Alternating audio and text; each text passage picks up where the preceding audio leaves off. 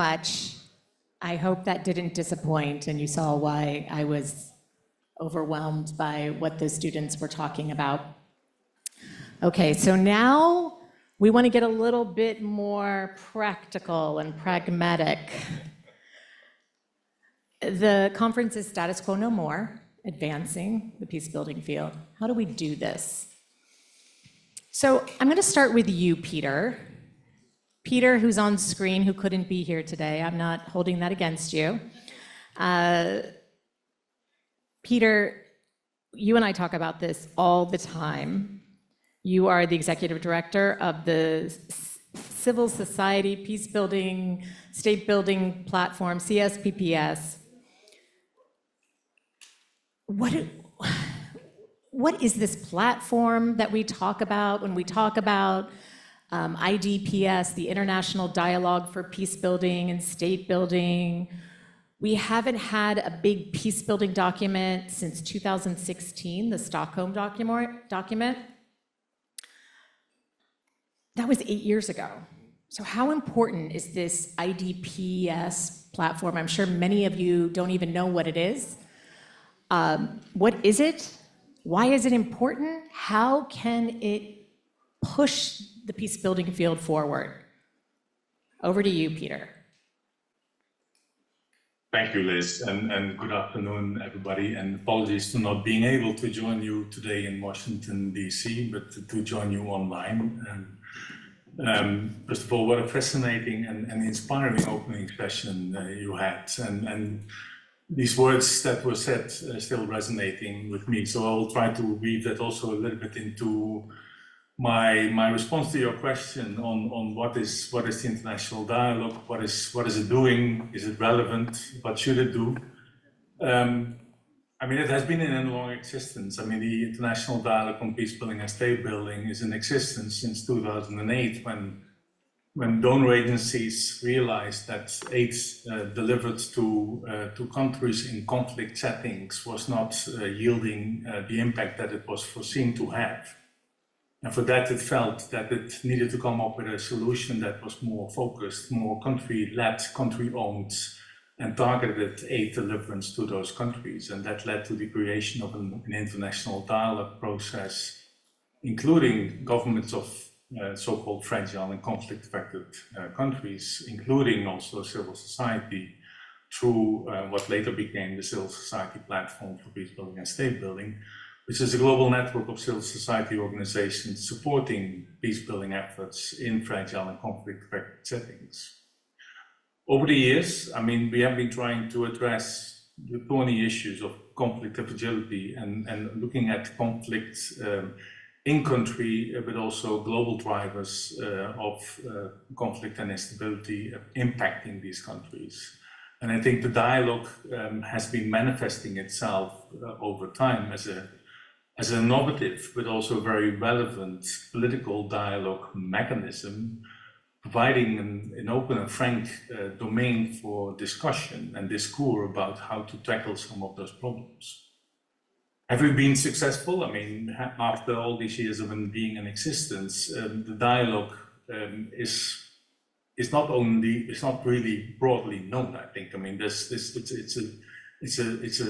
an in-crowd who is engaging in that dialogue process, and there's progress made, but it's not ending on the front pages of newspapers. But then again, I do think that having the ability to have this continuous political dialogue process with governments, but also with interested parties to actually help and support governments to make the transition towards greater resilience, and also includes civil society organizations in that process, is an important segue for creating stability. And what we see in the current day of time is that this dialogue is now looking at the potential rethink, given the fact that there was a declaration issued, as you said, in 2016, when donor representatives, governments, fragile countries, civil society leaders came together in Stockholm.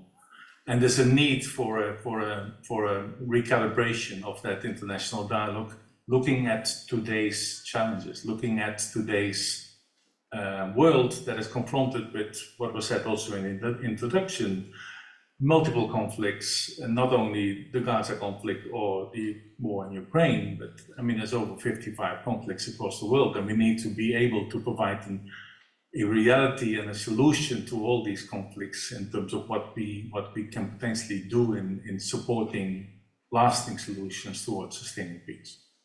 That's the reason why we now are looking at the rethink and bringing in reality of today, but also develop new innovative ways and new partnerships in bringing that peace building and conflict prevention agenda forward. Back to you. So thank you, Peter, and I want to give you a big shout out. About 2 years ago, Peter called me and said, Liz, we're not walking the walk.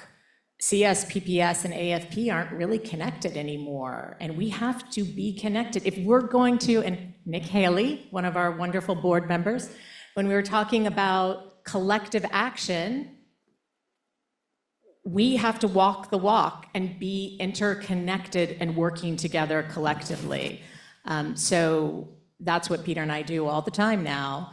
And you know, we can say we have these two large networks working together. So Peter, kudos to you. Shamil, you lead the largest peacebuilding dedicated organization, and you grapple with these issues all the time. How do you build and advance this field? What are the challenges that you're seeing and the successes, and how do we go forward? Thanks very much. And thank you to USIP and Alliance for Peacebuilding and their respective leadership for having me here. And I really have a lot of respect and honestly love for the people in this room and the organizations that you all lead and are part of, and those who are joining us online. I didn't tell you, but several months ago when you first sent out the AFP PeaceCon notice for this year, I got it on my phone and I thought, well, that's not very inspiring because it pulled up a little wonky and it cut off the last two words. So all I saw was PeaceCon 2024, status quo. So now that I understand the theme, I've just changed no, I'm making light of a serious topic. I think this is a really fortuitous time for this conversation and for this global community because we're here in Washington, D.C. We have a very consequential election coming up, obviously. And I think no matter who wins, I really believe that this question of how to end wars and translate the ending of those wars to processes that can bring an enduring end to the conflicts that give rise to those wars is going to be the primary foreign policy challenge. And we can see that with months-long of failed efforts to just secure a ceasefire in Gaza, in Sudan, in DRC, just to name a few of the 55 conflicts Peter mentioned. And so I think those of us assembled here, diplomats, the funders, the non-governmental organization leaders, civil society activists, academics, I think marshaling the best of us to try to help answer that question, I think will be really vitally important. I want to maybe stick on your question list, maybe sort of three elements that I feel like have shifted and require us to really look in the mirror. The first is political, the second is institutional, and the third is about who drives this work, who does this work. I think in terms of the political, I think the impact of the organizations that advance peacebuilding as part of their mission, being as reliant as we are on a limited number of politically aligned Western governments, has always been a challenge and is becoming a real serious detriment. This understanding is dawned on at the diplomatic level. We can see even in the darkest conflicts that we've seen, the limited breakthroughs that we've had have been achieved not by the absence of Western powers, but by their complementing and partnering with other partners outside of that nexus. The Black Sea grain deal would not have been achieved without Turkey.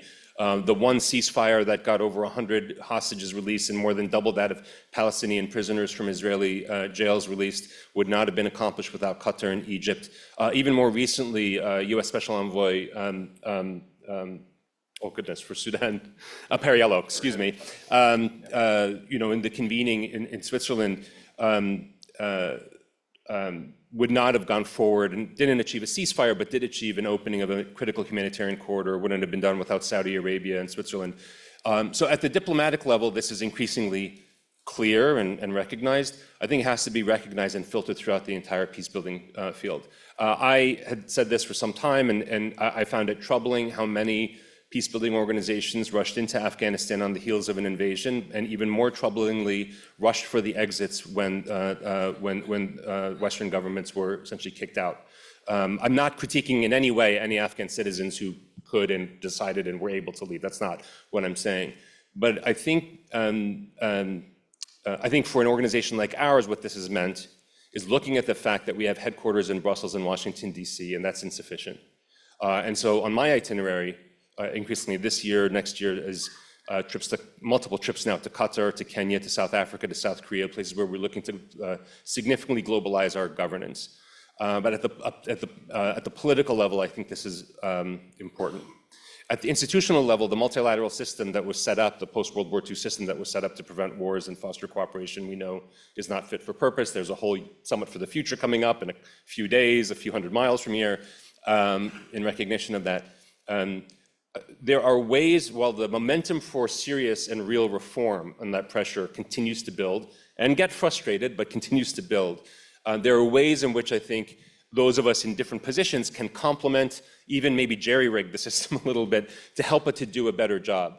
I had gotten a call almost exactly this time last year from Martin Griffiths, who at that time was the Undersecretary General, UN Undersecretary General for Humanitarian Affairs, who, as people may know, came out of our field, came out of the peace, didn't come out of the humanitarian sector as much as the peacebuilding sector. It founded the Humanitarian Dialogue Center. And Martin said, look, I established this humanitarian negotiation unit within my office because out of the recognition that there are many difficult actors we have to negotiate with to gain access to for hundreds of thousands, if not millions of people in need of support. And that when we open up those relations, sometimes political openings open up that, if channeled correctly, might actually be able to help end some of these violent conflicts. But he said, I'm going to tell you 2 stories and then I have a proposition for you, and I could tell you 50. He said, first, when I want to send somebody from this negotiation unit, when I want to deploy them, it takes 21 days for the system here to get a ticket issued, an airplane ticket issued. He said, second, the last time that one of these key negotiators was in Kabul, he was invited by maybe the most important, or one of the most senior Taliban leaders to stay in his family compound. This was the result of 15 years of trust building. And so the negotiator called Martin, and Martin said, you have to do this. But when they hung up the phone, the mission on the ground wouldn't allow him to stay there. So he went back to his 5-star hotel in Kabul. And Martin's proposition was, I want to find a way to deploy and mobilize these negotiators with much greater flexibility and adaptability. I want to partner with an organization like yours. So we piloted this with one of those negotiators over this last year. We've learned a lot of lessons. It's been incredibly valuable, both in terms of what it was intended to do, but also in connecting some of the community peace-building work that our teams support around the world to some of these political processes. And so we're now trying to look at how can that now be institutionalized, that kind of partnership between that unit and an NGO. It's a novel and new thing, so there are a million ways in which it could get destroyed within a big institution like the UN before it even gets born. But there are ways in which, if we each look at our respective strengths and weaknesses, we might be able to strengthen, the overall system. And the last thing is really who's driving this peacebuilding work. There's one of the biggest pushes, not just in the peacebuilding sector, but international development generally, and philanthropy, has been localization, or supporting those who are most proximate to a problem in terms of them having the decision-making authority of how to solve that problem. And I think in conflict and peacebuilding in particular, local is not enough. I think it's really critical to support multi-partial teams. And by multi-partial, I mean not impartial or neutral, but teams and networks that are drawn from across the dividing lines, whether they be ethnic, political, generational, gender, religious, whatever that might be. And that might very well be a single local civil society organization that has made the effort to build those networks. It might be a coalition of local actors who have taken the time to build that kind of multi-partial team and coalition. But it's not enough to just be local. I was talking to the head of, not the head, but someone very senior at one of the largest foundations that everybody here would know about this, and they have a presence in Nigeria, as an example. But when you look at it, literally more than 90% of the decision makers in that office, in terms of programming and funding, are Christian. This is in a country with almost 50% of the population is Muslim. I think it's the 5th most populous Muslim country in the world. That they're all local. I don't think they're going to have the insights without doing a lot of work to really be building bridges across dividing lines. So those are 3 things that I would highlight that I think are important for us to really confront and shift. Talking about nuance, right? That's what I'm picking up. Okay, Ambassador Moose. George, you have an incredible, distinguished career as a diplomat, and I'm going to actually tell a little funny story. About 2 years ago, we were on a panel together speaking to students at, I think, GW, and you said, I'm going to be relaxing more. I think you were getting off of the board even of USIP. And I chuckled and said, yeah, right. So how's that going, that relaxing? Yeah. Well, actually, if one has to be somewhere doing something, I can't think of a better place to be or better work to be doing. But to your point, as you know well, I began my career working the other side of 23rd Street, across the street at the State Department. So it's hard to take the diplomatic out of the former diplomat, as much as I'm trying to improve. But I'm also, as you know, deeply committed to this field of peacebuilding. I had the pleasure of serving on the board of Search for Common Ground for 14 years. I served on the board here at USIP for 16. So I have great respect for, appreciation for, I value greatly the work of this community and have tried in various ways to contribute to it. But I'm also mindful that in every community, sometimes we get to be complacent and we get to be too comfortable with the practices of the past and the things we know how to do well. And I'm also mindful of the fact that, you know, our world has changed dramatically.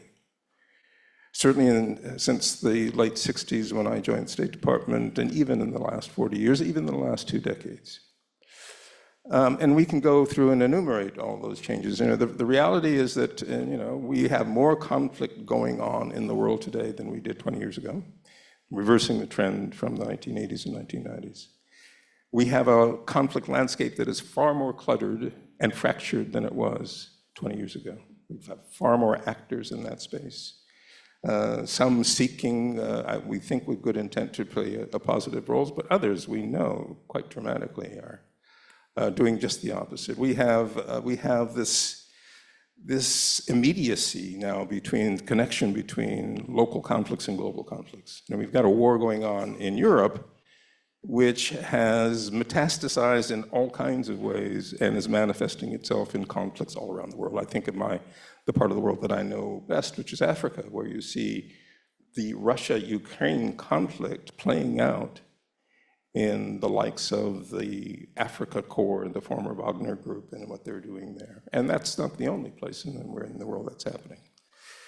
And then we have these extraordinary new disruptors and drivers that we are dealing with. You know, even within the last 20 years, you know, Search was a pioneer in the use of media and social media for peace building. But we also know that those technologies and those platforms are being very effectively exploited by the folks who are trying to do evil in the world.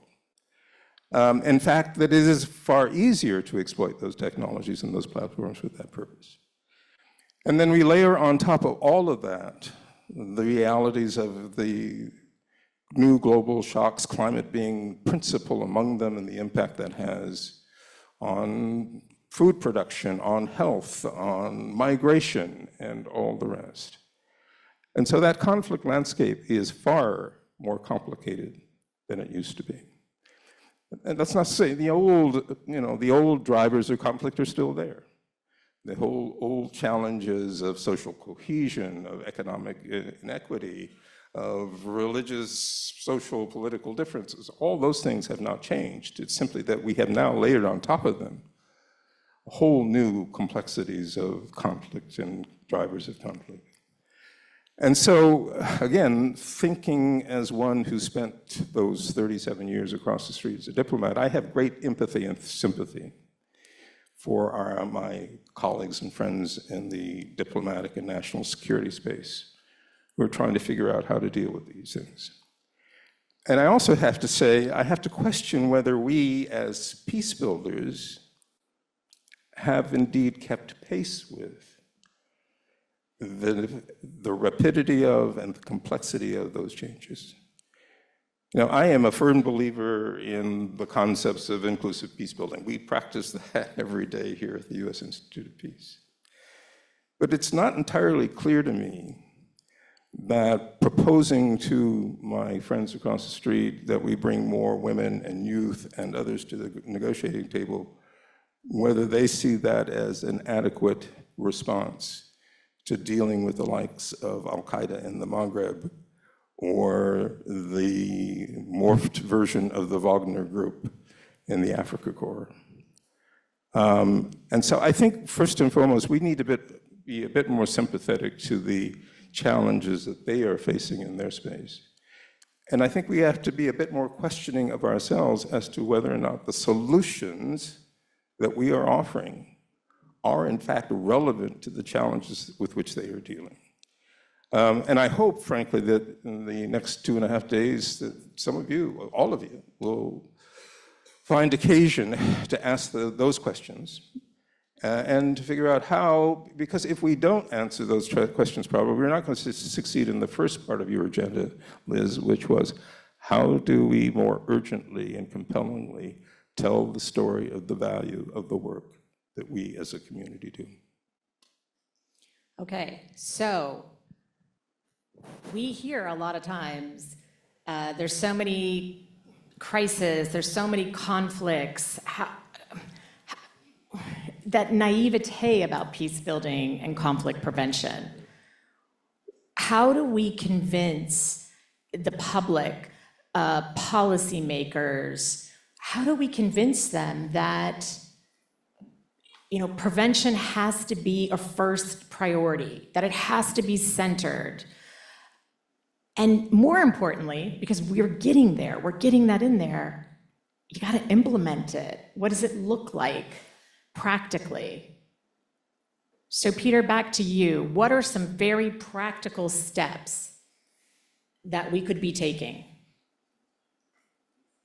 Yeah, thanks, Liz, and thanks for the previous speakers. I mean, just reiterating that indeed the context in which we operate has changed, and I think the challenges that we are confronted with have become also increasingly intertwined and interlinked, and that adds to the necessity of bringing in a thorough review of the toolbox that we're utilizing as peace builders and working in the field of conflict prevention. But at the same time, I think the element that we have been maybe not sufficiently including in our, I mean, yes, we have been communicating what we have been doing, and we have been using social media, we have been telling stories, but we have not been able to translate the need for prioritization and resourcing of conflict prevention and peace building in a thorough way that both the governments and high-level leaders acknowledge and integrate this into their policies, but also the general public about seeing the need and being convinced of also the cost effectiveness of investing in prevention and peace building.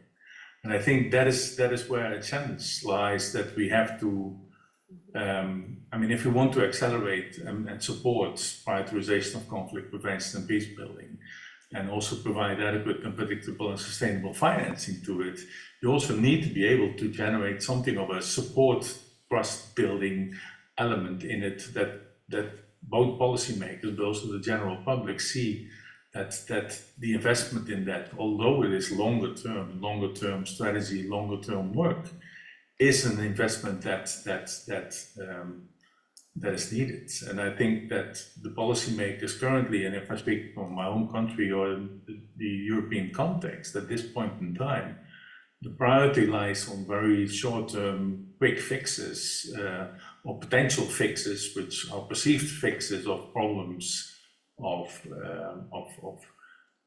things that the societies in Europe are confronted with. But these quick fixes are not solving the problem. It's not addressing the root causes of why, for instance, people migrate, or why conflicts emerge, or why crises emerge and turn into violent conflicts. And I think that storytelling also about how, in a holistic sense, things are intertwined, interlinked, and should be elaborated, is also a story that we as peace builders should in more greater attention should focus on in telling and look at the interlinkages and also explain that investments in conflict prevention is also not a standalone issue.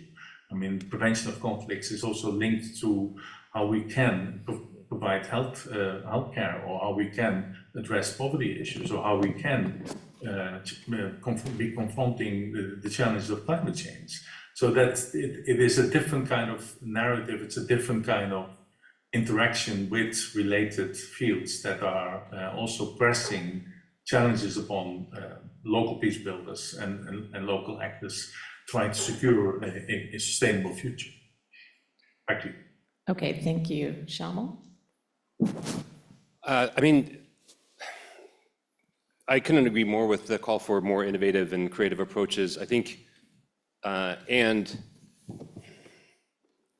sometimes it's just a lack of political will. So the question is really around how do you generate that political will? I mean, to take, again, Israel-Palestine as an example, I don't think, you know, it gets talked about all the time as it's just so complex, it's just so complex, it's just so complex.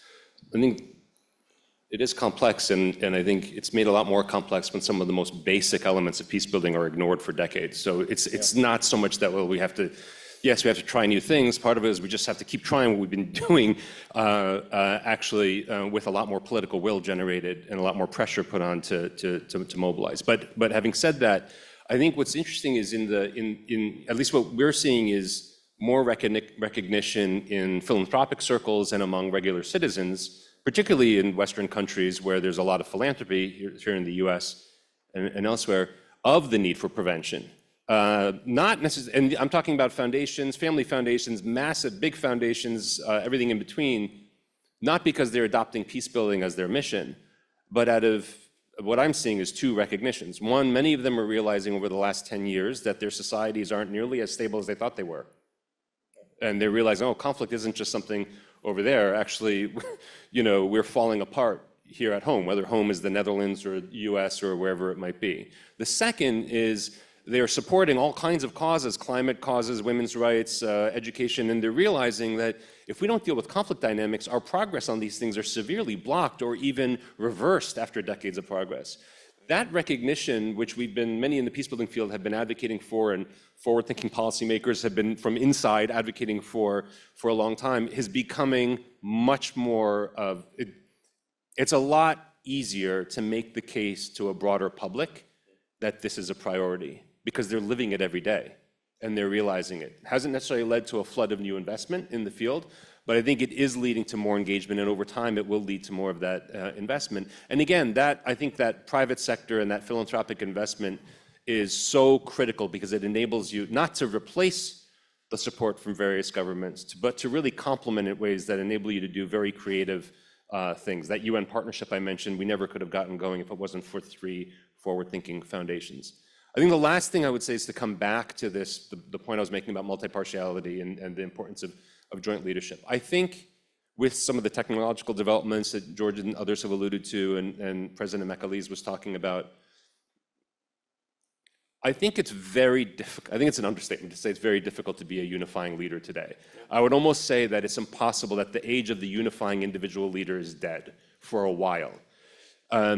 Because it's just so, I had the privilege over the last few months, I'm name dropping a little bit, but I was so excited. I had the privilege to meet with President Obama, and a couple of weeks after that with Jacinda Ardern, the former president of New Zealand, who had took office at the age of 37.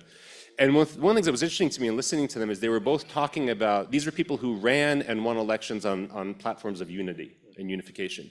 And both reflected very openly the degree to which they felt that they had failed to unify their countries. And Obama made reference to the speech he gave on the 50th anniversary of the March from Selma to Montgomery, which the Republican pollster Frank Luntz has said was the most unifying speech in terms of how much it resonated across Republican and Democratic lines. And Obama knew this, Luntz had told him this, and yet he said, you know, if you polled the same people today, just a few years later, he said, I bet you 50% of those people think I'm the Antichrist. And I think it's, and so if that's the case, if people of that level of political skill, I'd love to see a conversation between them and President McAleese, but if people of that skill and genuine desire to unify are struggling that much in a world where it's so easy to sow dissension, sow misinformation, sow fear into populations, where small extremes can have a big impact on mainstreams.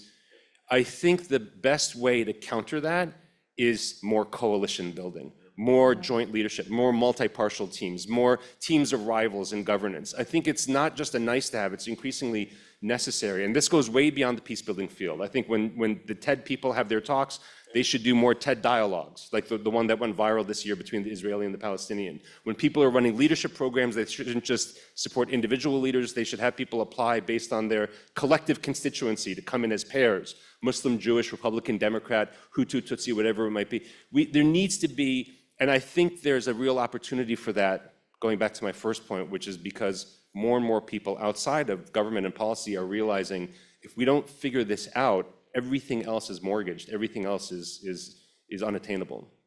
No, collective, again, you're going back to that collective piece.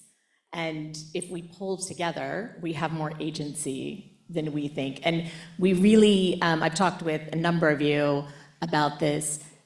We could learn something from the humanitarian sector. You know, they really pulled together in the 80s and the 90s. They put together this humanitarian council, and it's one of the things that we're looking at and pushing for, you know, to force us to do what Peter did, to call me up and say, hey, this isn't working. We have to work together. It's something that you and I talked about last night, George, at dinner was, you know, we are getting these statements by President Biden, by the UN Secretary General. The Germans even put it on page 40, put it in their new security policy, but it's not trickling down. How do you get these great prevention promises and words to trickle down into the bureaucracy? No, excellent question. And so let's start, Liz, with, you know, this landscape isn't as gloomy as we've sort of painted it thus far. The fact of the matter is that the Alliance and USIP had an enormous success just a couple of years ago, right? Which was totally unexpected. That growing out of a task force, a senior study group that was co-hosted by USIP and a couple of other think tanks around town, came this consensus around the notion of fragility and how it was core and central to the challenges we were facing in a whole range of issues. And lo and behold, within a matter of a few months, this community came together, succeeded in getting the Congress to pass on a bipartisan basis a major piece of legislation called the Global Fragility Act, right? And not only that, then got funding to support that initiative. So it's not as though things are entirely bleak and dismal out there. But I will say, and I do appreciate, and frankly in some respects share, the frustration with what has happened since. That the promise of the Global Fragility Act has, I think in the minds of many of us, has not been fully realized. But what message should we take from that? I think one of the messages is that maybe we need to regroup around what it is, how do we sustain and support this initiative so that we can demonstrate that, in fact, the conceptualization, that the original idea still has merit. And it does have merit. I think in some respects, we have not focused properly on where it applies and where it doesn't. I think arguably when we said that, you know, we should test Sudan as the proposition for the Global Fragility Act, that was a serious miscalculation because Sudan was not fragile, it was broken by the time we got there. Similarly with Libya, similarly with Haiti. So I think we need to be much more focused on how do we make the most of this tool, this instrument that has been created with bipartisan support on the Hill. Clearly it resonated with a lot of people. And we also have to have conversations with our colleagues, State Department and elsewhere, about, it was intended to be an agile, flexible tool, an instrument that was responsive, that we could use to respond quickly to situations. And as often happens in Washington, It's become highly bureaucratized. And we need to figure out how we encourage and support our colleagues to do that. But I think this is not just for us. It's not just for us sitting here in Washington. This is a whole of community effort, a conversation. We have to demonstrate that we are doing our work so that others will see that there is a value in investing in the work that we are doing. Okay. Are there any questions from the audience? I don't know if we have a, do we have a mic runner? We do.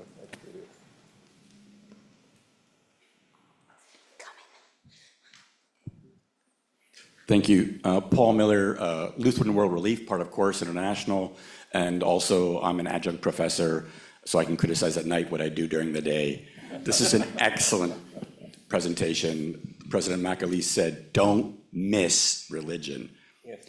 But something else I'm not hearing is, what was that folk singer song? Masters of War, the dark side of globalization, war economies, gold, coltan, poppies, endangered animals.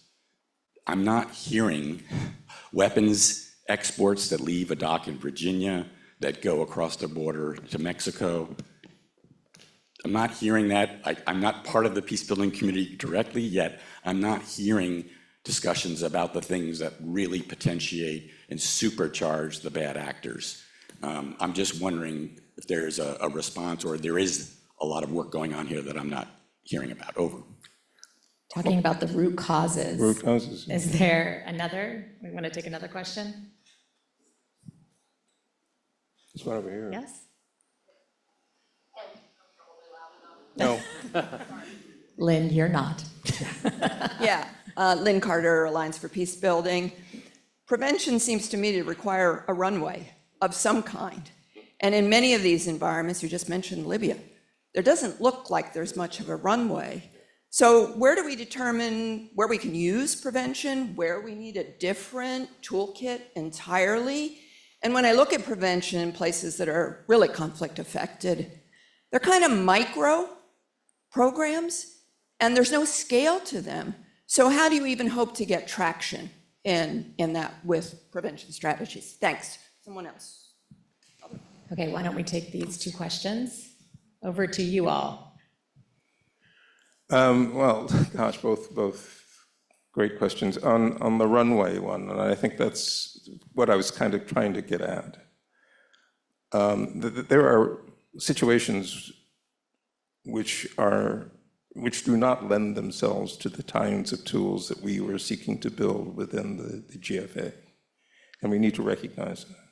But there are others where we have opportunity. There is runway, there is possibility. I would look, for example, at coastal West Africa as one of those places. There's still some runway, even though that runway is getting shorter and shorter, right? That's a place where we should have been working for years, because we could see what was happening in the Sahel, neighboring countries, and what was coming towards the coastal West Africa. But there is still runway there. I would argue that Mozambique is another one of those places where, notwithstanding the current conflict, there is still runway, there's still possibility for something like that. But to the other question, yes, you were speaking to exactly what I was trying to get at, which is that we need to understand the ways in which conflict has changed and the drivers of conflict have changed. We are at the moment, all of us, pursuing this dream of a green economy and our cell phones and our Teslas, and ignoring the reality that in so doing, we are underwriting the exploitation of critical minerals in extremely fragile parts of the world, contributing to local conflicts, economic inequity, which is going to plague us for years. And we need to be talking about that. We need to be talking about, okay, what is our response to how mining gets done in the Democratic Republic of the Congo? How are we going to address the governance issues around the mining of critical minerals in those parts of the world? How are we going to address the economic and environmental impacts that are craving, rightly so, for a more sustainable economy is already producing and generating in other parts of the world. And if we don't address that, how are you going to address the competition between China and the United States over in the search for those critical minerals? So we need at least to be able to talk to people in positions of policymakers and national security folks to explain how our solutions are relevant to the challenges that they are facing. And I think there are ways in which we can have those conversations. Shamil, Peter? I think that without wanting to cheapen the term, I think we are to some extent all living in conflict zones now. I think that in the sense that you look at probably a lot of people saw the Carnegie report on polarization, with polarization defined as not just rankist discord, but where parties see the other as an existential threat. So there's no such thing, all these qualifiers on polarization. Is it toxic polarization? Is it effective polarization? There's no good polarization if you define polarization as you see the other party as an existential threat. Nothing good comes of that. And what Carnegie was reporting was that looking back to 1900, every region of the world, with the exception of Oceania, I think it is, which tells us what we all already knew, we should all live in South Pacific, but what they had was at higher levels of polarization than at any time since 1900, with the exception of Europe before World War I and World War II. And that the spike in the level of polarization over the last 10 to 15 years was at unprecedented or nearly unprecedented levels in every region of the world. So when I think about the question of runway, where should one do this work? Or I look at the work that, we made a decision many years ago that we wanted to focus our efforts in places where the most consequential conflicts, where millions of lives were at stake, either for good or uplifting lives if conflict dynamics could be transformed.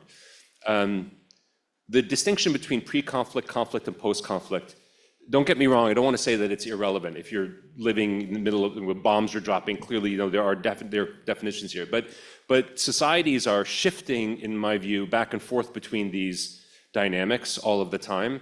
And in some of the worst cases, I gave a couple examples of the grain deal, the hostage accord, whatever. It is in the midst of the most hellish violent conflicts sometimes that new relationships are born or new opportunities, or there's finally a realization that we can't go back to where we were. I don't know, and I certainly wouldn't predict because of how, horrible the ongoing war is, but I don't know if we'll be able to get a legitimate and inclusive political process out of the current war, what's going on in the Middle East, right? I don't think we were any closer to an inclusive political process on October 6th. So what does that say to us about, where was the political will to have a genuinely inclusive political process for 20 years? Where was the international pressure and inducements to mobilize that? And so budget time is always a time when you have to make decisions, so you have to prioritize. I recognize that. But in terms of where is there an opportunity to transform conflict into cooperation, it's not always when things on the level seem stable, in my view. It sometimes is, and in fact, that partnership with the UN, I'm sorry I keep mentioning it, but one of the things that, if you look at what Martin said when he was leaving office in his closing statement, he made a very strong case that this term humanitarian diplomacy was both a symptom and a potential contribution to an underlying problem, or solution to an underlying problem, which is the failure of political processes. So now we have to rely on humanitarian actors to be negotiating access, and when they're negotiating access, suddenly they realize that there are maybe some al-Shabaab fighters who are willing to put down their weapons if they knew they wouldn't be tortured. Or they have a conversation with the Taliban that opens up that there might be a bigger political possibility there than people realized. And so I think we should be making the most of all of these levers. I think there should be a lot more investment in humanitarian diplomacy. I think we shouldn't necessarily assume that the best places to do this work is where war hasn't already broken out. But then I do understand decisions need to be made about where budgets go. But Shamil, you raise a really good point. We have to look inside ourselves, as I tell my kids a lot of time, and reflect on their behavior. We, as a community, didn't collectively say anything when it came to Israel, Palestine. We were all very quiet, especially here in the United States. And Well, that's something we need to look inside ourselves. Yeah, I mean, I think that's interesting. I think I would look at what are the missions and the habits of organizations in the peacebuilding sector. What is the theory of change that they have? Which are organizations that are committed to policy advocacy and making clear statements about what should and shouldn't happen? What are the organizations that are committed to building multi-partial teams on the ground and deferring everything to those teams, including what headquarters should or shouldn't say? Not saying something if you're the first organization is very different from not saying something if you're the second organization. But it's a conversation we need to have. Peter? Yeah, maybe a few reflections on the runway question. I mean, the issue of scale is a relevant one, but it's also the issue of connections and making the connection between the national and the local level, and also forging a change at the international level. And I think that convergence and bringing various spheres together is something that we also should strive for. And I think in what we hear from our members across the globe, and then maybe zooming in on the coastal West Africa region, because that was mentioned as an example, where also with the Global Fragility Act there was, and there is still, I think, an opportunity for potential innovative and partnership approach work.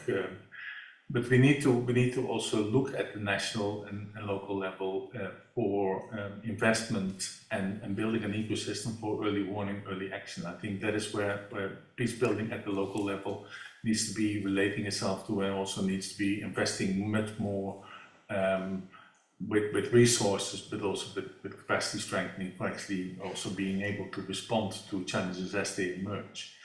What we see happening at the same time in terms of making the connection with the international level, that the political will at the international level to invest in these kind of peace building and local conflict prevention activities is not always there. And that is another line of activities and action that needs support, is trying to have this continuous dialogue with representatives of donors and foundations who actually continuously invest and strengthen their investment, but also invest for the long term, because this change will not happen overnight. It will not happen overnight that the situation in West Africa and the challenges that the region is confronted with will change by bringing in a Global Fragility Act. I mean, you need more actors, you need more actors that are willing to take up that challenge and also make the connection with the national and local level, to be able to fix that ecosystem and make change happen there. Okay, so I know we're at time. I know there's a bunch more questions. Feel free to ask them during the break. What I'm hearing a lot of is this collective action, and we've already called on many of you. We're going to be calling many more of you so we can work collectively.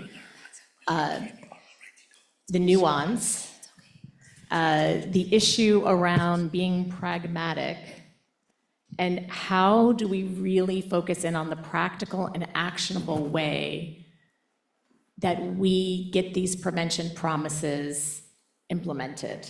And it's a hard slog. We're going to hear more about it with the Global Fragility Act later today, and also with the UN. We have, some important meetings coming up as well. So we'll be talking about that later on. But now, have a wonderful break and have some great sessions that are coming up. So thank you so much.